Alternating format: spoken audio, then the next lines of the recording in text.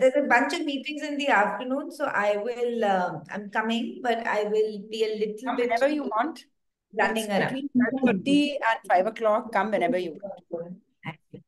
I'm excited to be there. Yes. So I, okay. I'm sorry, one second. I have started the recording, so you all can proceed. Yes. and Geeta, very much just a chat, as I told you.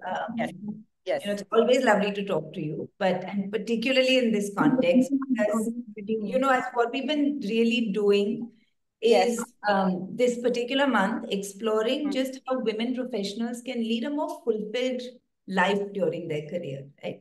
And really looking at where those gaps are and talking to people who, like you, have solved for it for many years and hearing your perspectives and wisdom. So that's really what is very much a free-flowing conversation, but that is sort of the perspective of it. And what I've often done is just really watched with admiration what Jasmeet and you have both created at Third Eye, but also this broader community that you've built. And it's really quite unusual in the work that we do in leadership development to be able to have that. And I want to come back to what I find unusual about it and ask you some questions around that. But just to start, I just want to hear about the journey, right? What got you into consumer insights? Tell us the story of you and of Third Eye. Okay. So I think for me, it's a phrase that I often use. It's an accident of fate because I actually am a psychologist by training and I set out to be a therapist. At a time in India when therapy they didn't know the difference between being a tuition teacher and a therapist, right? So they would send kids to us to say, maths mein fail ho gaya, usko pass kara do. And it was, I tried very hard to explain to people what I did. And in those days, and I'm talking about Third Eye is now 30 years old, right? So unless you went to business school, if you did anything else that was an alternative career, you either became a teacher or an engineer or a business school grad, right? There was not that much more that you could do. Any case, so having done psychology, now I didn't know how to engage what I had studied into the world and use it. Any case, so I got a chance to do research through a bunch of different, interventions from the universe. And Jasmeet and I got together. At that point, I must say that I didn't even know what research was. I didn't know how you could use psychology in anything else but in a closed counseling kind of setting. So having understood now that I could actually understand consumers and their behavior, it became a great starting point for us. And for Jasmeet and me, it was very interesting. And this, I think, is very useful. It was a partnership. And to me, I think women know how to partner. And I don't want to make this a gendered conversation. But I think women understand partnership because from a very young age, we've been taught to adapt to people, which is not something that men are taught to do. They are taught to assert and not adapt, right? There's a big difference. I think women are taught to adapt. And I think you case each other, this is important. It's what we've done all our lives in relationships. And again, I don't want to come from a space of judgment. But I think your experience as you were starting with my experience. I think Jasmeet and I initially were also very different as people, right? And you know this better than anyone else. You've seen the two of us in action. I think we were able to adapt, and I think we were able to do two things that I think were very critical for us. We were able to bring feminine energy, and we've talked about this in the TED Talk, and I've said this often to anyone who asks me. It's a very different kind of energy than a masculine energy. So I think it helped us build. So one was what I did and how I applied what I'd studied. But I think I applied what I had learned about life in Third Eye.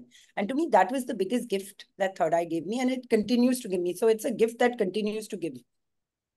But that's an interesting thing, because I think while you're saying there was an ethos that you believed in, when you go into the so-called business world, which is a very competitive world, to still choose to build a collaborative culture, which is really both how Jasmeet and you work, but also how you've built the organization, and frankly, how the organization works with its clients and the broader community you've built. Say a little more about, where did that choice happen? How did it manifest? Okay, so I think two things, and I think it's a really important question to answer, because I think we had a very short stint in the corporate world.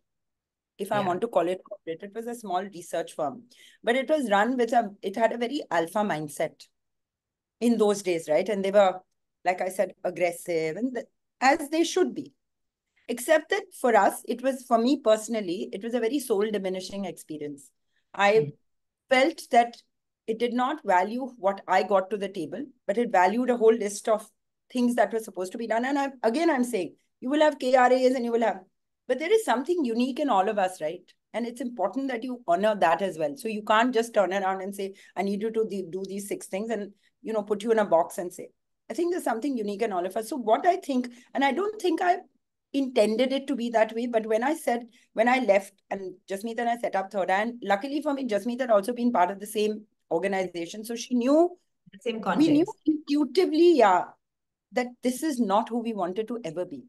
Because I think the one thing you need to do in order to build a successful organization, and this is not just balance sheets and bottom lines, because those will happen and sometimes they will be factors from the outside that will impede that growth. But I think critically for Jasmeet and me, what was important was that we needed people to bring their best selves to work, and they needed to be happy, because only when you're happy will you be able to actually bring your best self and work with people. To me, people undermine things like kindness, goodness, happiness. It's so undervalued in the corporate world. So undervalued. It's so dehumanizing. And I think we were very clear because we had a dehumanizing experience. Sometimes something has to break. Then you fix it and you fix it differently. For us, that was one really important thing. I think we knew. And when we began to build the business, the two of us in any case had a rhythm. When we got our first employee is when we actually put that into motion. Began to see the rewards of it, because people will be very loyal to you when you're good to them. There's no question of it. If you honor them, there is no way that people will not honor and respect you back. I mean, think about it. It's a very simple thing. Geeta, you say it in a very easy way, but actually you are still working in an environment that is all of that suit masculine energy. That's who your clients are. Tell us how you made that balance, like any stories that come to mind. Always stand your ground, even in that. It's easier when it's your organization, so within, but there is still an environment that you are working in. And how did that work? So I think there were two things.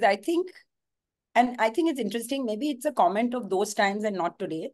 And I don't want to sound old when I say those times, but I think there are two things, and I genuinely believe this. So we actually resigned a client. It's a big call we took, Swati. Wow. We resigned a client because they were so alpha.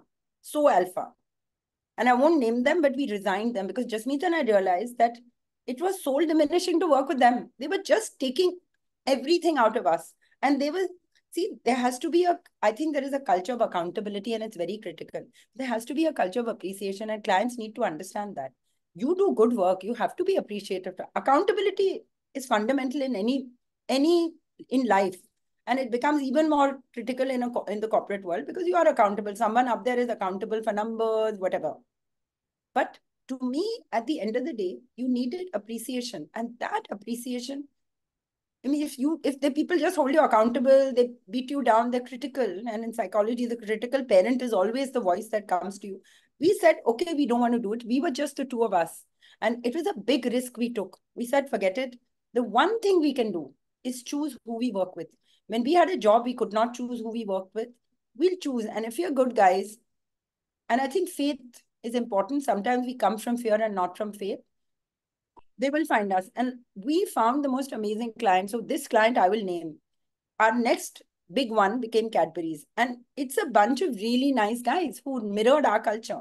Now, I'm not saying you go and say, okay, listen, we'll only work with people who are a cultural fit. But when you're building a business, I think you have to stand your ground and say, I'll take a risk. And I think sometimes it perhaps also helped that you had each other. That there is, you're not completely solitary in that decision. There is somebody who's with you on that. Absolutely. And there, to me, in Jasmeet and me being together, what was very critical for us is in a partnership. Values become very critical. If you're not aligned on values, you may be very similar as people or very different as people. But if your fundamental values are not aligned, and to me, that's true of any relationship, but even more when you do a business or you have such a large shared goal, you have to have the same values. So if I'd said, no, this client is soul diminishing for me, but she had insisted, we would have just collapsed. So, and it has to not only come from intellect, intuitively, both people have to feel the same way. So any case, so we went off, sorry, finish? No, I can be consistent in that between each other. Exactly. So we went off to Cadbury's. The other thing we did was we were very honest, Swati. We never pretended to be anything we were not. There were times we would tell clients that, listen, we are very small and we are very new and we are very green and we may not be able to do this in the way that you want us to do it. And we don't want to take it on if we feel we can't do it because we let you down. Now, that kind of honesty is not something that corporate India does, because you'd rather show muscle and all when you don't have it. You puff your chest up, We were very honest, and I think we were very authentic, and it really worked for us because the guys who valued authenticity and honesty gave us work. Absolutely. And what it did, Swati, is we built a relationship over time. It's 30 years. They're still our clients. They sponsored to 2012 Olympics. They flew 10 people to London. And we were one of the 10. They said the guys who helped us build it, but I'm saying it's a relationship thing. That's how you build relationships. And I think, because we also work with so many young companies, I think there are two things I'm hearing you say. One, that while in early days, you want to do every work that comes your way, actually, till you're developing that muscle of who you are and what your culture is, it's important to find collaborators or even clients that you resonate with. And then you find your voice and you're stronger about what you do. Also, the fact that you had each other and those values aligned, and that's so critical when you're tentative in those early years. And then you get to a place where from what you're telling me is you've added value, and so they see it. So that also reinforces how you feel about the stance you've taken to be authentic, to be caring and kind. But tell me, and this is not just because you're a women-led organization, right? It's actually true for so many of the small companies we work with, because they want that balance between empathy and accountability. And I know that, even internally when you're being kind, and you're also bringing people on who are used to that outside world. How are there specific practices? How have you thought about that balance internally? So I think there are 2 or 3 things. I think you have to, I think when you hire, and I think it's important. In fact, it's interesting because when I was prepping this yesterday, I had a colleague sitting with me and she's young. And I asked her these questions because I was curious to know what she had to say. It was fascinating to listen to how you are perceived because you have a sense of what you are, right? And she said, listen, it's a bunch of really nice guys. So how do we create that and ensure it? Because yes, we hire people from the outside. I think it's what a very senior colleague of mine said. We have a process. It's a bit dumb. It's a bit like it's Darwinism or Darwin, where you have a process of natural selection.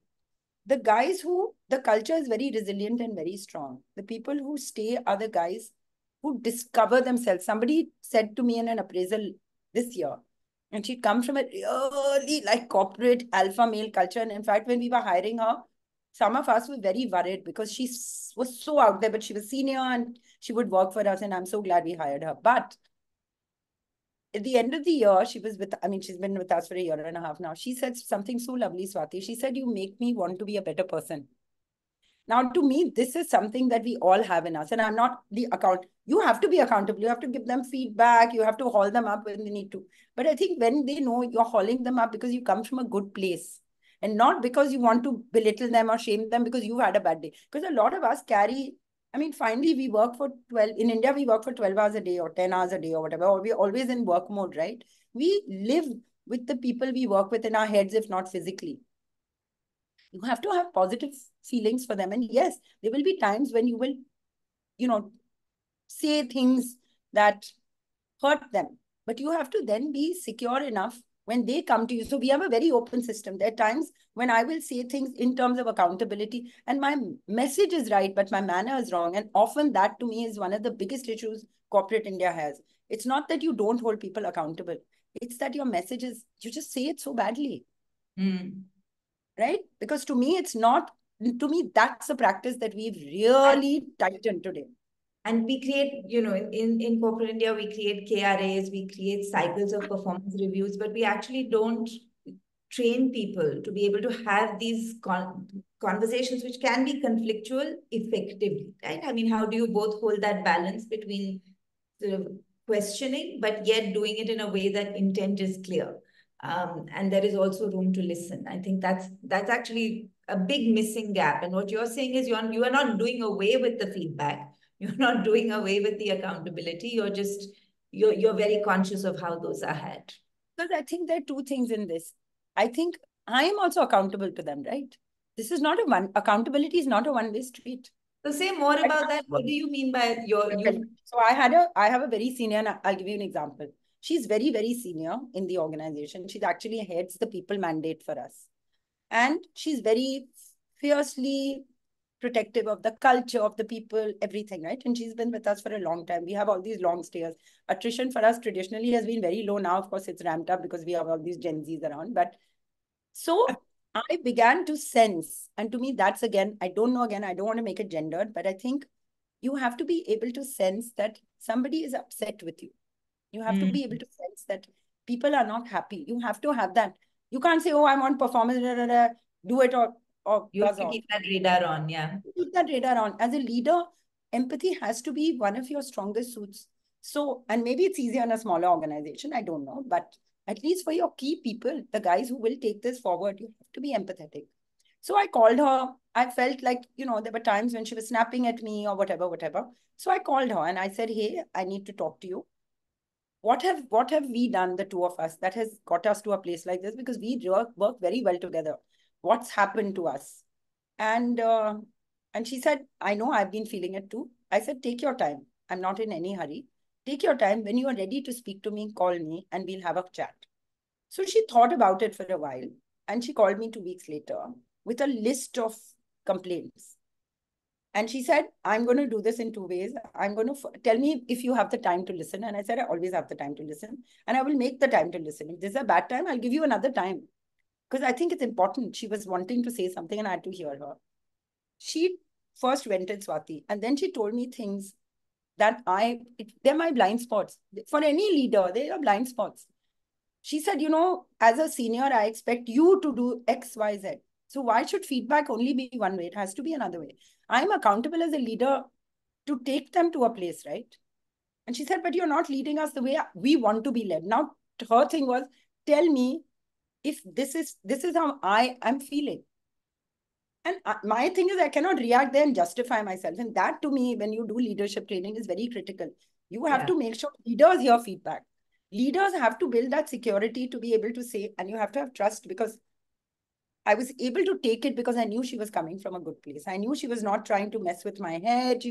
I was not getting defensive. There was a certain, and at the end of it, we both felt so much better. And she said to me, she sent me a message saying, thank you. This is the only place that I know where anyone can be heard and can have an honest conversation. So, I mean, accountability cuts both ways, right? But I think core to that premise is that we are building together, right? I think with many organizations that hierarchy seeps in where I know better. And the feedback is, even in organizations which say there is 360 feedback, it's more on how you're treating a problem or you're treating your people, rather than, look, this is how I want to be led. I think that ability to create that space on their needs is also so unique, actually. It is. Because to me, think about it, Swati, if I don't communicate clearly with you, how will I know? Like this thing of knowing, I think I know everything. And I admitted to her. I said, I think I get into that zone because I think I know everything. And she said, you don't listen. Leaders don't listen. And if they, there's a big difference between truly listening, authentically listening, and just hearing somebody, or the other way around, however you say it.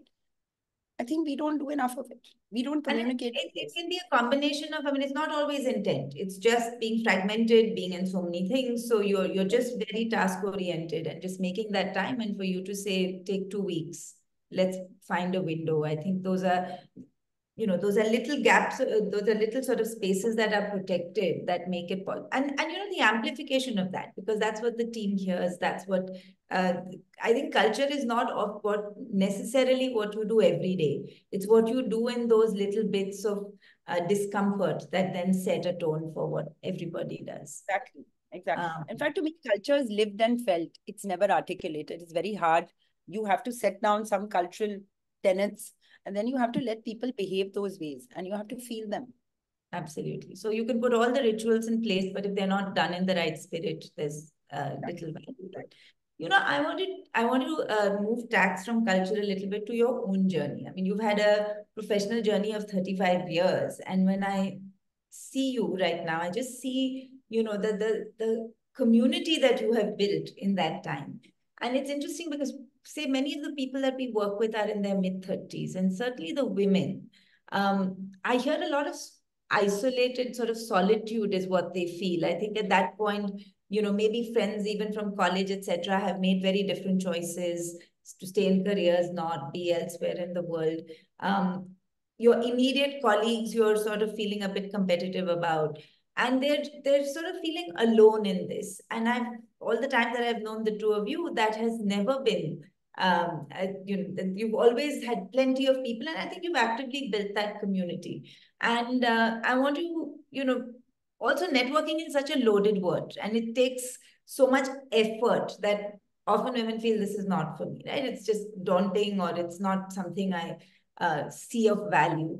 And yet there is this need for community. And I want to ask you what that experience has been and how you feel you are where you are today. So it's an interesting question, because when I was looking at the questions you sent me, networking was a word that jumped out, and Jasmeet and I have historically said, oh, we don't know how to network, right? We always say this because we go to a party and I don't know how to work a room. I'm terrible at it. Really bad. I'll sit in one corner. You say, and so they will feel like, and it's very binary, because I don't know how to do that, I don't do anything.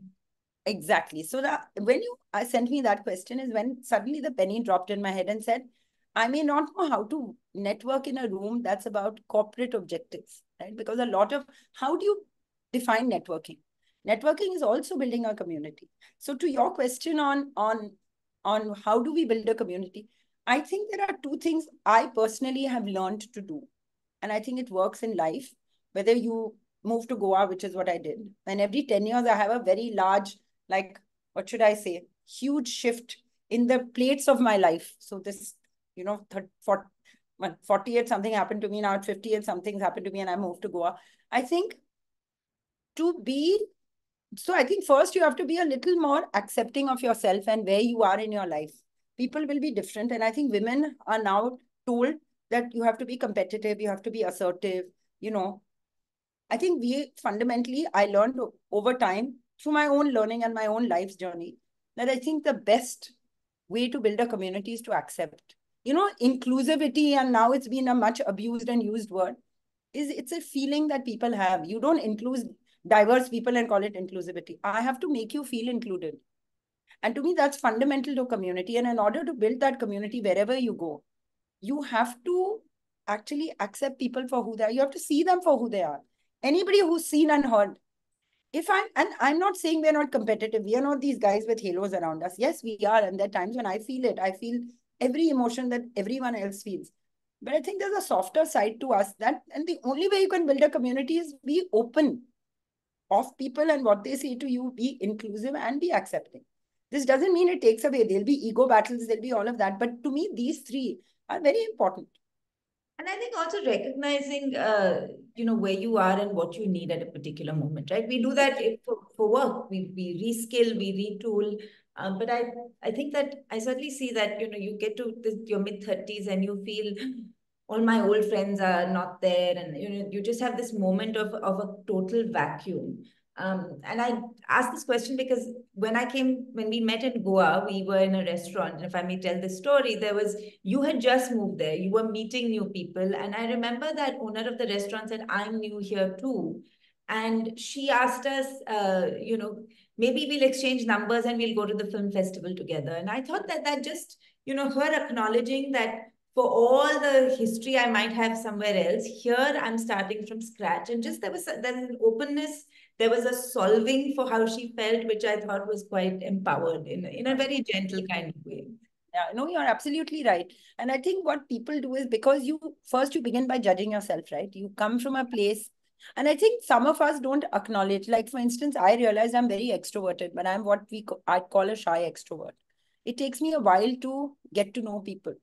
And I'm shy about it, but I acknowledge that of myself. So, we are so busy doing KRAs and looking outside of ourselves. And I think that to me is a very big journey. which women don't do enough of. I think nobody does. And at 35, you need to start looking inwards. Because outwards, there'll be many goals, but we never set ourselves goals to say, let me go in, let me build some awareness of myself and who I am. We never do that. We never take time off. And we then go, I'm not saying go to a therapist. I'm saying there's many ways in which you can go within yourself.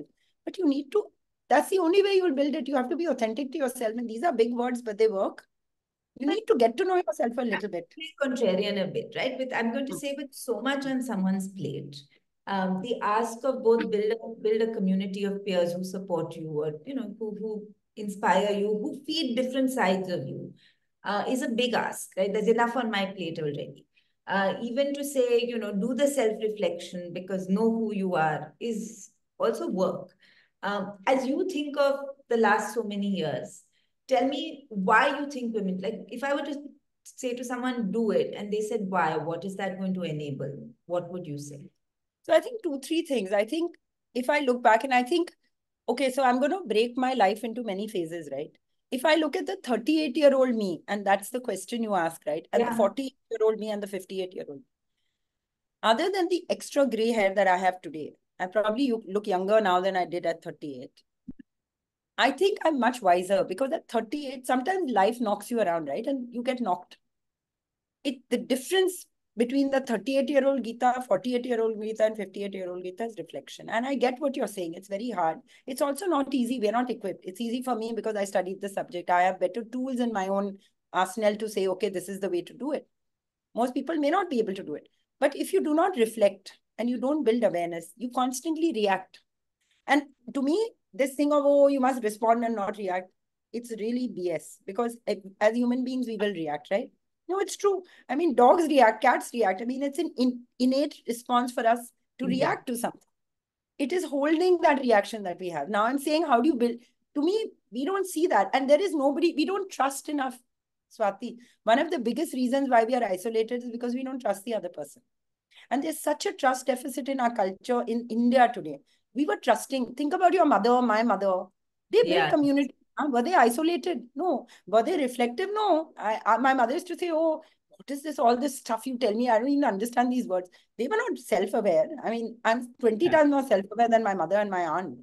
I mean, they were lovely people, but they trusted people. They believed in people. If somebody said, I'll do this for you, they didn't say, oh, he's doing it because, or she's doing it because, or what's in it for them. We don't trust. If you don't, and organizations also built on trust. You have to believe this guy comes to you because he wants to do good work, not because, and you can only build trust when you, what should I say, at least control judgment. You can't suspend it. So to me, the answer at 35 is, you stop building trust. Your good friends have gone away.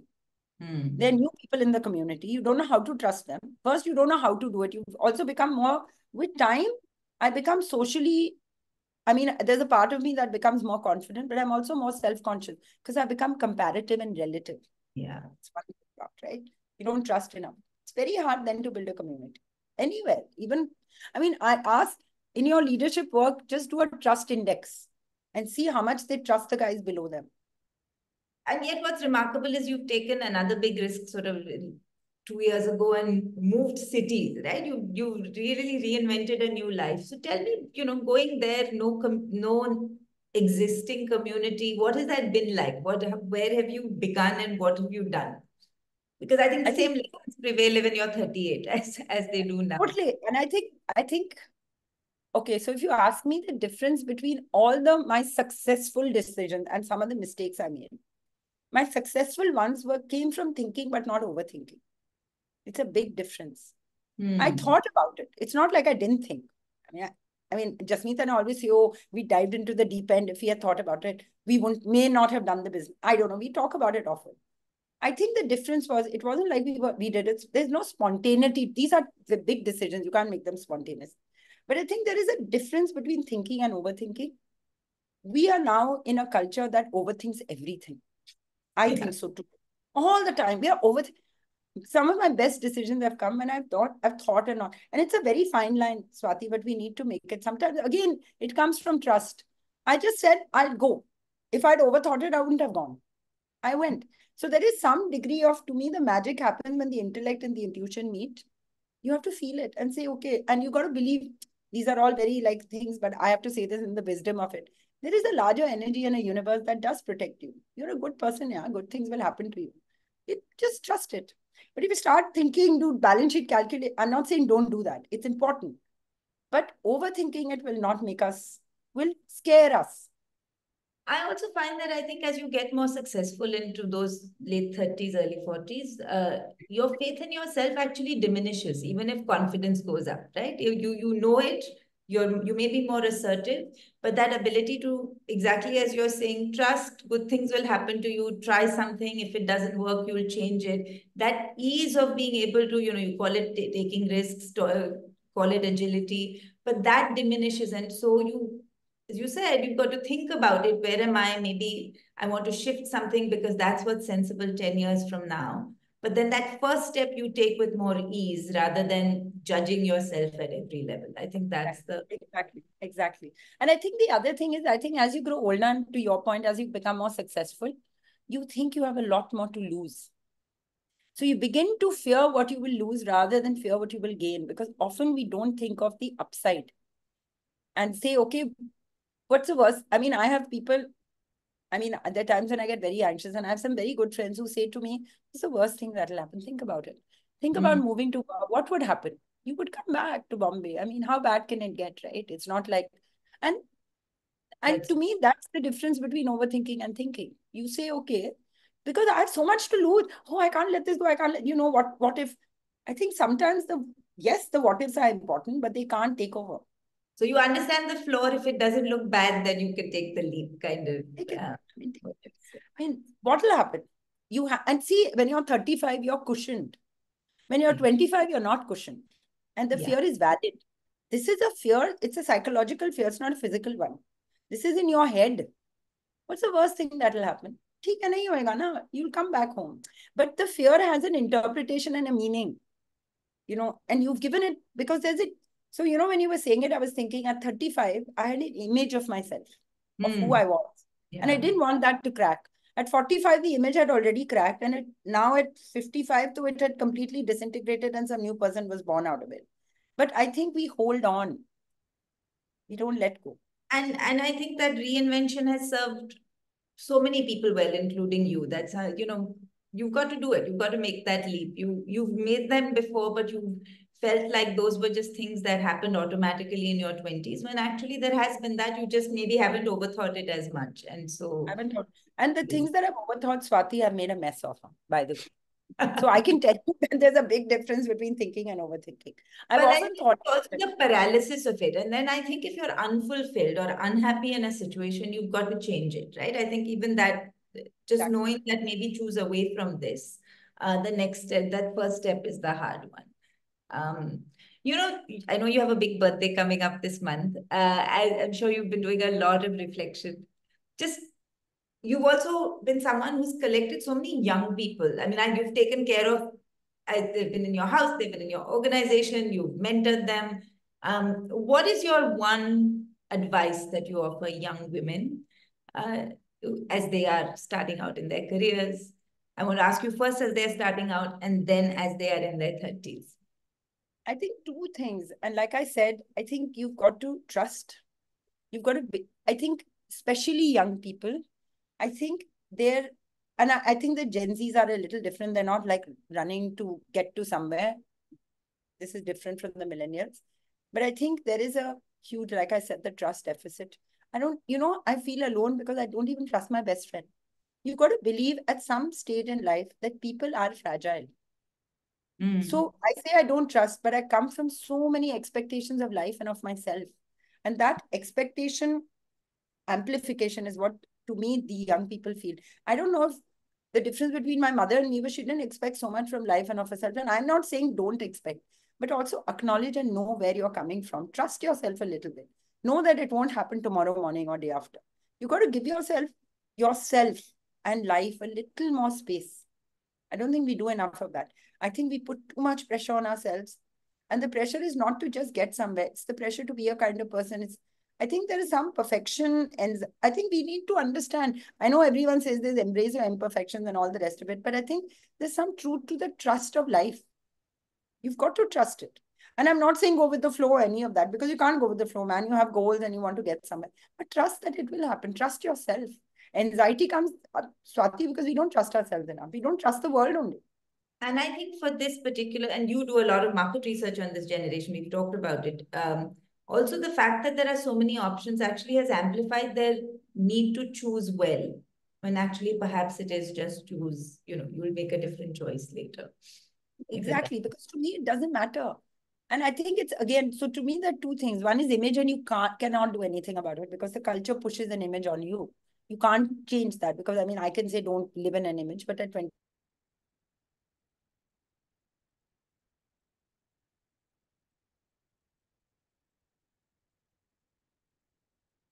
Geeta,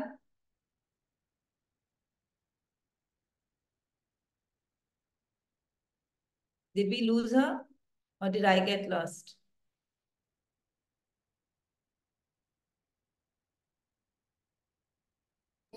I think it's her. She's frozen. She'll come back. Yeah. I'll just message her. Yeah. I'm muting my screen.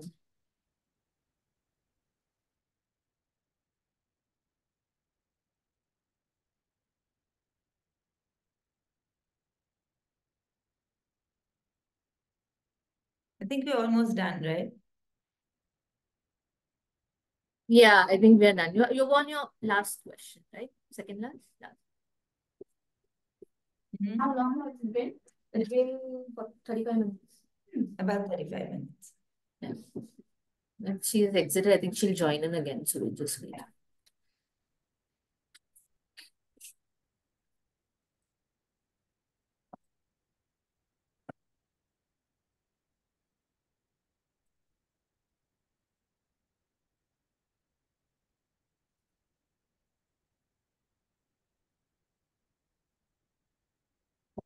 Oh, she's here. One second.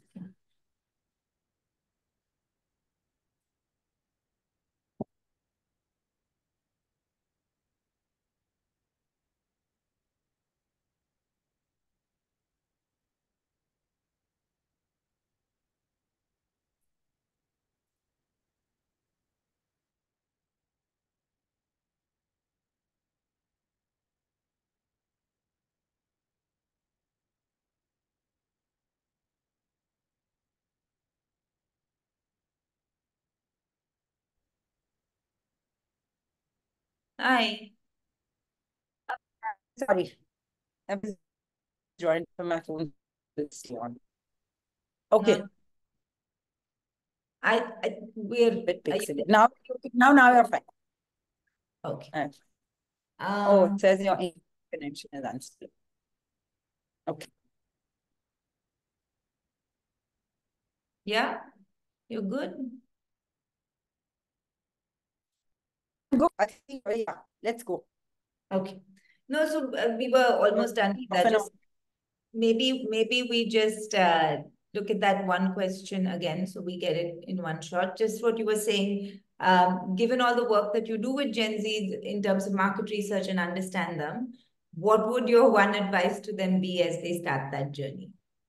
I think you have to be more trusting of yourself and of the world. And I think you have to not look for what's wrong within yourself and I think we become the heartbreaks of people outside, because there's so much pressure to be a particular way and to expect so much of ourselves. I don't think we are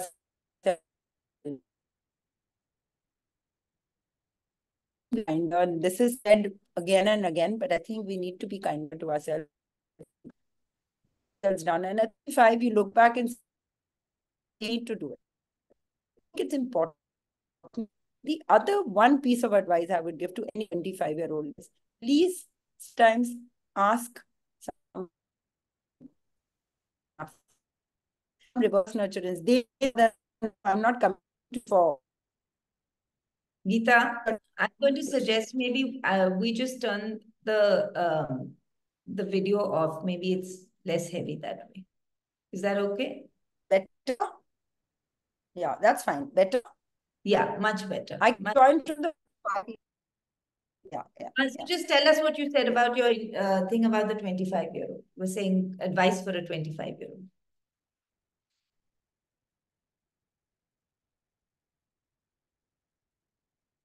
Do we have...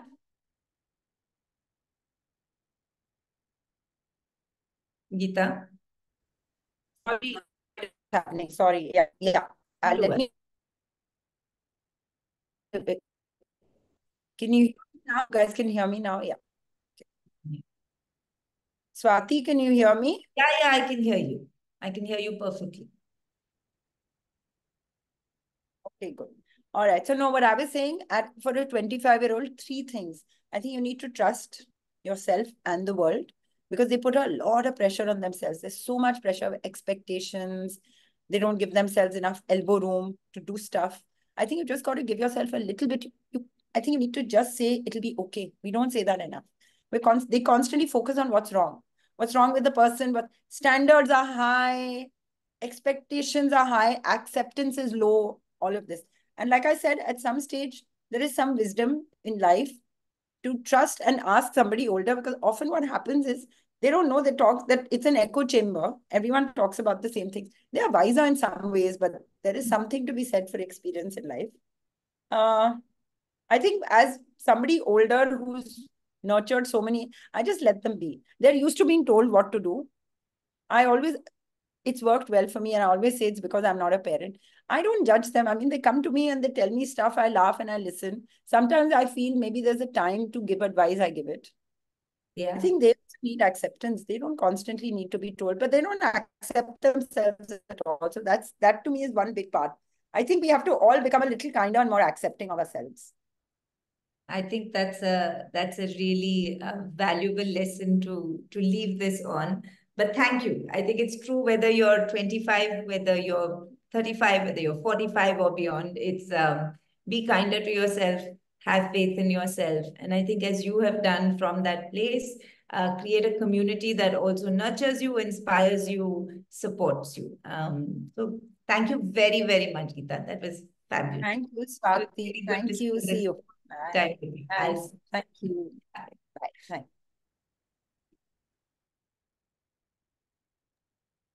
Okay, ending it here. We're coming there. Thank you. We'll do it there, no? We'll go to the phone. Should I leave the meeting or what should I do? No, leave. We'll do the guest intro on the phone. Yeah, we'll come there. You want to come and do this? Yes, we're coming there now. I'm leaving, okay? Yes.